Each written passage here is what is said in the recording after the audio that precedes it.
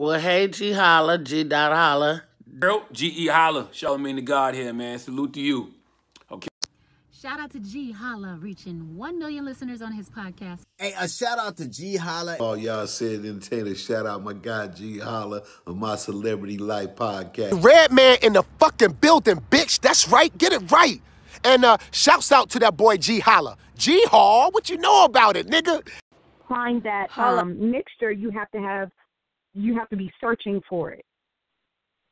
That's right. And Whereas speaking of that, we got Mr. Tony Sunshine who has called in. I didn't mean to cut you off. We're going to get into a little light, a little sunshine for the ladies.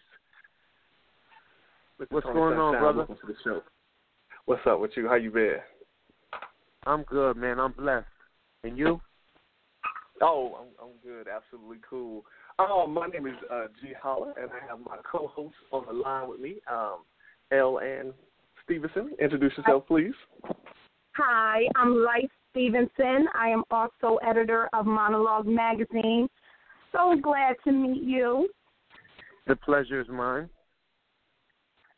Okay, cool. Go ahead. Can you guys hear me? We can. We can hear you. Oh, okay, cool. Go ahead, Life. Ladies first. Beauty before age. Well, I don't mean to jump the gun or anything like that, but your new song, Danger, which was directed by the infamous Amadeus. Okay. You are collaborating with Chris Rivers. Yes. That is son of Big Pun, right? Yeah, that's my young boy. That's Pun son. And wow. Yeah. So what I want to know is, like, did you bring him into the game? Are you Did I showing bring him into the game? No, yeah. no.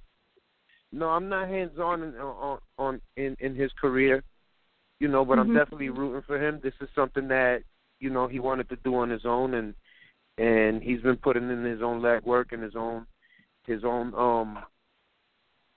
time, So I'm rooting for him. Got you. Now, you've been doing this for a very long time, and we know that you have done work as some voice acting work. Can you tell me a little bit about that? Yeah. Voice acting work? No, I think that's wrong information. Okay. I heard that you were doing some work as a voice actor. Was just asking to make sure. I'm most definitely open to that.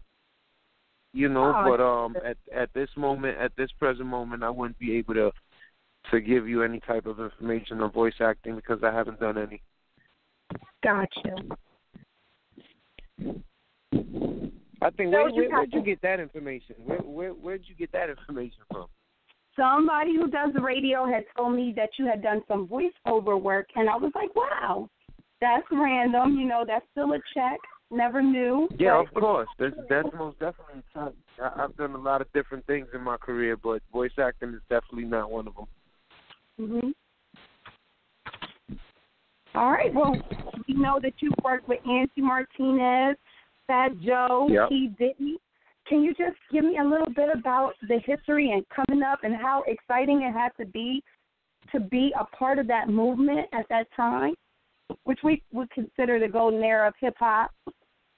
I mean, could you imagine young boy coming from the bottom?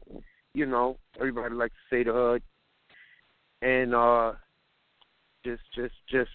just being allowed to be in that circle was amazing. Just being allowed to be in a room with someone like Diddy or someone like Angie and Puff, and major thing for a kid coming up. Absolutely. So that's when you decided you wanted to sing instead of rap, because everybody's rapping. How'd you get into that lane, Well, I've always been a singer. I've always been an R&B singer.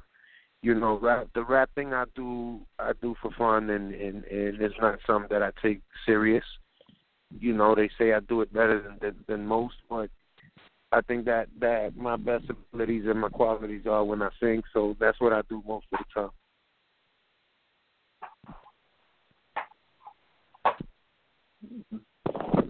No doubt. I just want to say you dope, man. I've been listening to you for the longest. And I appreciate you. I appreciate you. I'm a lyricist. You know, I know everybody's entitled to be different. It's cool. It's cool. You can like the beat. But I love how you dance over the tracks with your lyrics. I think that's just crazy dope. Thank you, my brother. A lot of people think that, anytime, I salute you, King. A lot of people think that rapping is easy. Maybe for like you because you have that talent. But to actually put it together and make it flow like how you do it and tell a story with it, I think that's just absolutely dope. That's it's all about it's all about making sense. As long as you make sense and make people want to listen, then you're doing your job. You know. Then you have the other side of it. Then you have people that don't listen to lyrics and all they care about is the melody. And I think that's what's going on today with today's music. It's all about melody. It's not about content. It's not about lyrics anymore. It's not about the story behind the music. It's just about what the melody is and how we could turn up to it. You know what I mean? So that's just how I'm viewing that. So what is your project that you're working on now? What's the name of that? The new record we have out right now is entitled Close. It's is a remake of Maxi Priest's record Close to You, and I think it's a very, very big record. Not because I recorded it or because this was happening right now. It's just that I think restoring that feeling in dance music is important. You know what I mean? We have a lot of dope dance we have a lot of dope dance records out there right now, and I'm not taking anything away from all of the dope artists out there that have amazing music out. Shout out to them. You know, but we need to restore that real dance music. Like back then Maxi Priest was singing real lyrics, real music to these dance hall reggae, calypso. You know, these type records were really real records. You know?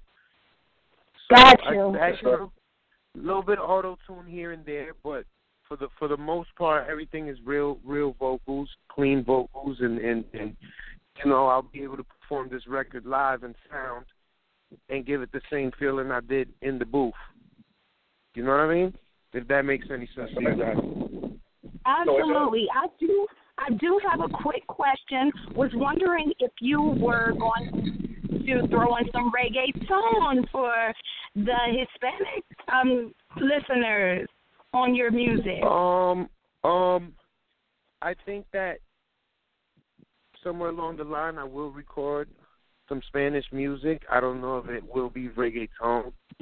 Like, I'm a supporter of my people, and most definitely reggaeton has made a major impact worldwide, and I'm proud of what they've done. But it's something that I've tried to stay away from for a long time, due to the fact that you know, and like I said, I'm very proud of what they're doing, and I've done records with some of the great reggaeton artists. But for me to sit after fighting so long to be a credible Latino R&B singer, you know, not just a Latino R&B singer, but a R&B singer